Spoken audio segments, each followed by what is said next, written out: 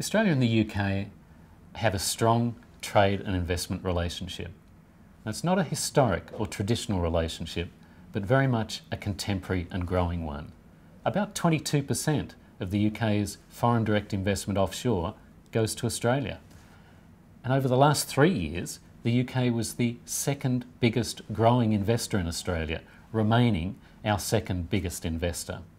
That investment stretches right across industry sectors, whether it's Balfour Beatty recently saying that they would like Australia to be their third home, University Superannuation Scheme investing in projects like the airport link in Brisbane, or software company like Huddle recently saying that they saw Australia as a jumping off point for Southeast Asia.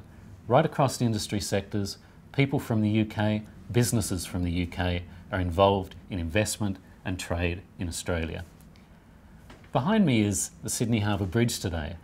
160,000 vehicles go across that bridge every day, and I would think about 8,000 of them have someone in the vehicle born in the UK, because 1 in 20 people in Australia were born in the UK. And that's just one of the reasons that we're so close in trade and investment in all forms of business. The Australian Trade Commission in London is here to assist British firms who would like to invest in Australia. And if you would like more information about that, you can speak to us at the Australian High Commission at the contact details on this website.